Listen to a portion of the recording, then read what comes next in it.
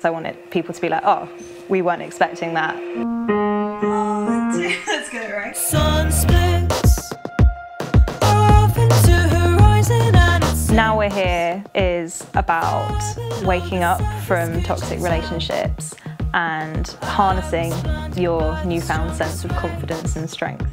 stumbling in the light of you, my head. So I'd been working with a lot of different people and had personal relationships with people that I felt were kind of quite controlling. I think just as a young woman as well, and being a musician, feeling that like I wanted to be more independent and express the confidence I knew I could have.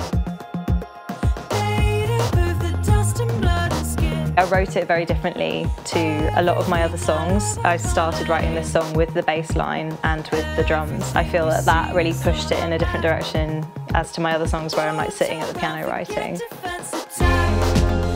I think if someone was listening to this for the first time, I'd want them to feel excited and empowered and strong, I think.